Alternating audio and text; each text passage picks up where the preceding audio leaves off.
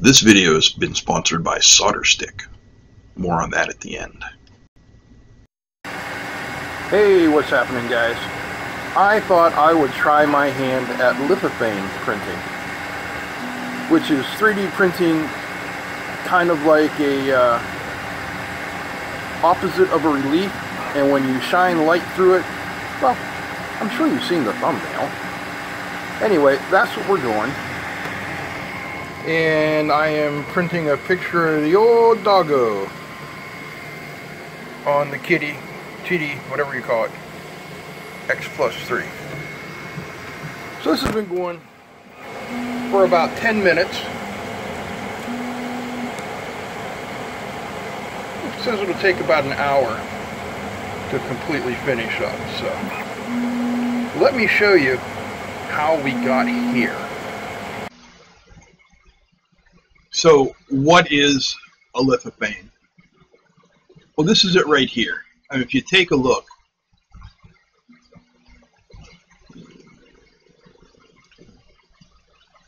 you can see low areas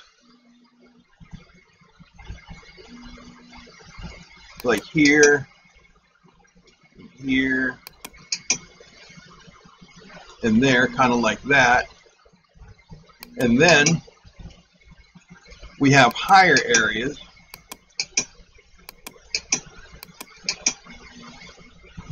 like here,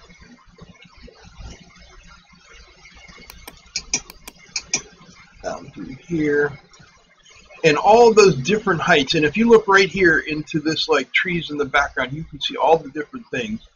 And then when we put a light through it from behind, we get what looks like an old-timey sepia tone photo. And it's really cool. I've looked at these, and there are other ways to do this, but this is probably the simplest way to do it in a single color, so it can be done on absolutely any 3D printer. All right? All you need to do is have a picture, your slicer software, and we're going to go to a website called 3DP Rocks. Okay, so if you come to 3 Delta Papa period Romeo Oscar Charlie Kilo Sierra 3dp.rocks, it will bring you to this website, and I will put a link to it down below. And what you can see down here are all the shapes of the different lithophanes that we can print, and there's quite a few of them. So the first thing we need to do is give it an image to work with. So if we click on Images, choose Files, I'm going to come into here, Pictures, Dog, and this is the picture I used. And now you can get a pretty good look at how it's done this. And this is almost the end. There's just a couple settings that you need to do. In image settings, you need to make sure it's a positive image. And then in model settings, you want to decide how big of a border you want around it and your thinnest layer. So you check those couple of things. You come back here to your model, pick what shape you want. I mean, this is a pretty good one for, if you want to put a little light behind it or something like that. And then you simply need to click download. Boom, bang, done. You're done here. Now you go to your slicer program. Okay, so as you saw in the beginning, I'm printing this on the Qidi X Plus 3. So it's using the Qidi slicer here, which is a fork of bamboo. I mean, they're all pretty much either forks of bamboo or Pura. So here's what I am printing. You see it has a perfectly flat back, but when you come in here, you really can see all of the different heights. And it is very important that you print it this way with the thin edge down. If you attempt to print this thing like this, it's not going to be as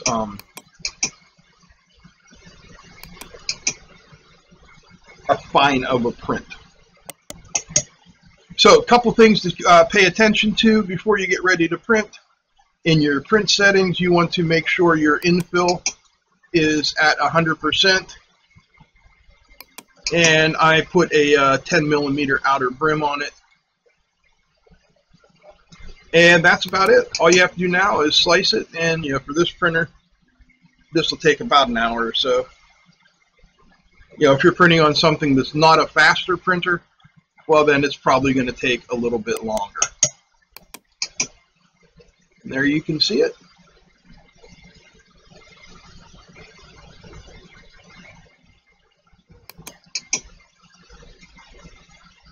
Come down through all the layers. Like I said, you would definitely want to make sure that it is solid and that you have good bed adhesion. All right. So all we got to do now is wait for the thing to finish printing.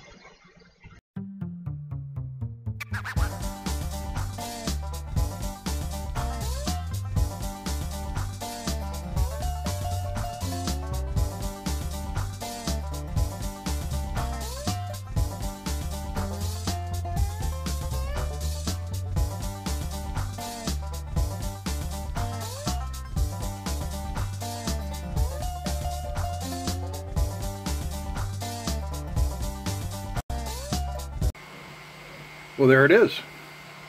And I know it doesn't look like much. And I'll tell you something else. I don't know what I did there. But that is definitely my fault, because I've done these once or twice before and did not have that problem. So, are you ready? Are you ready to see what it really looks like?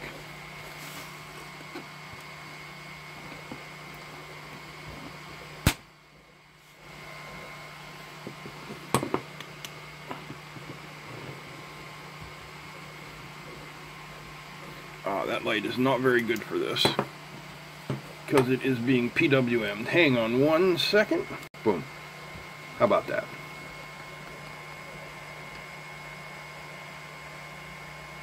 Tell me that is not super cool. I mean, just look.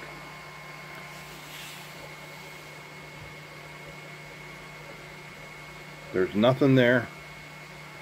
There's something there.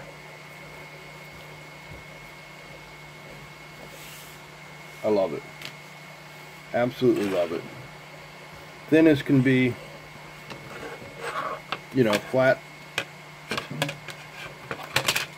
Flat back. It's like magic. You know what else is like magic? Solderstick. An easy way to join two wires together. Take a look at this short video here at the end and see if they have a product that might be right for an application of yours. Alright guys, I hope you enjoyed this video. If you did, give me a thumbs up.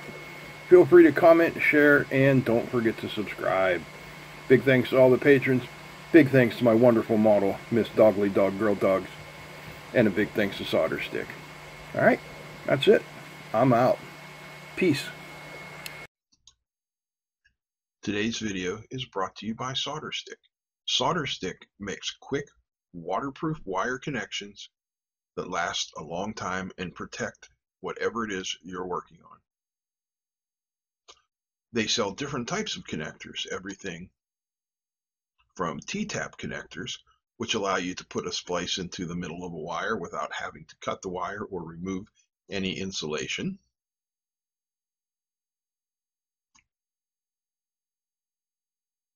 Waterproof melt butt connector kits.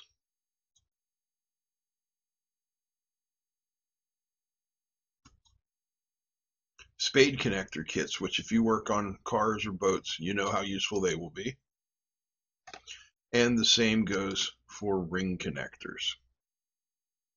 When you need to connect a wire to something with a nut and a bolt, this is simply the way to do it. Solderstick. Remember them for all of your wire connection needs. There's a link down below for a discount.